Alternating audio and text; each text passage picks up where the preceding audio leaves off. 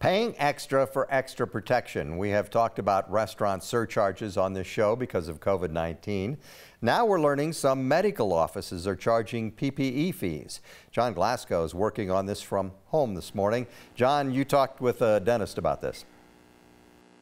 We did, yeah. The next time you're in the chair at the dentist, Gary, you're going to notice the staff are wearing more personal protective equipment. Here's the catch, though. You're paying for it.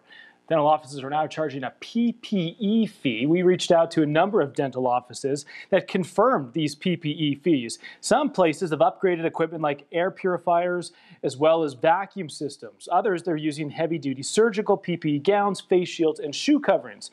Some dental offices rely on insurance coverage rates, which may not cover the additional costs. So the price of the fee varies depending on where you go. They range anywhere from $15 to $40.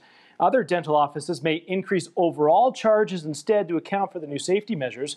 Patients are paying when PPE also keeps dental staff safe too. Dental offices making money on this?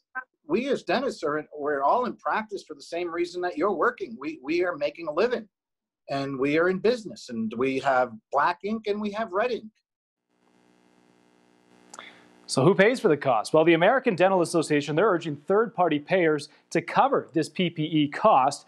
The takeaway here is the price at the dentist just went up. The question is right now whether or not your insurance will cover it, or, Gary, if it's going to be an out-of-pocket expense.